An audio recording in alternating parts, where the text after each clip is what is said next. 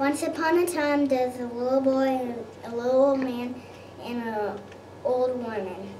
And the old woman said, "I'm going to bake you a gingerbread man." And she did. She put it into the oven, and soon the little boy could smell the gingerbread man. He opened the oven.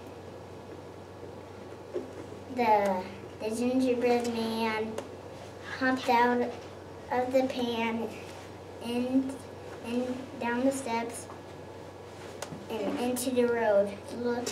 The old man and the old woman ran too. Then the gingerbread man shouted out, "Run! Run! As fast as you can! You can't catch me! I'm the gingerbread man!" The gingerbread man ran on, and soon he came to some farmers. "Where are you going?" said the farmers. "I ran away from a little boy, an old man, an old woman, and I can run away from you too."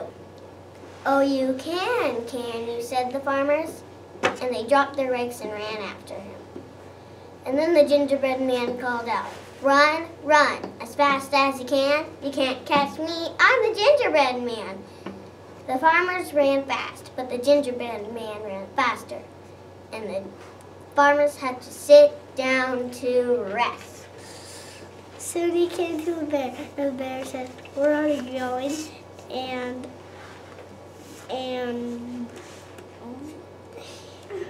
he said, "I run from a little boy, old man, an old grandma,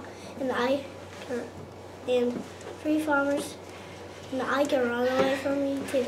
He did. He shouted out, "Run, run, as fast as you can. You can't catch me. I'm the gingerbread man." And the bear had to sit down to rest. Soon he came to the wood. "Where are you going?" said the wood. "I ran away from a little boy, and an old man, and an old woman. We formed a bear, and I can run away from you too." "Oh, you can you?" said the wolf. Then he ran after the gingerbread man. Run, fast, can't catch me, I'm a gingerbread man."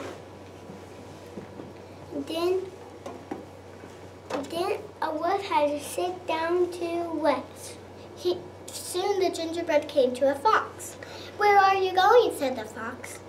"I ran away from a little boy, an old man, and an old woman. I can run away from you too." Come a little closer, gingerbread man." He came a little closer. He shouted out, "I ran away from a little boy, an old man, and a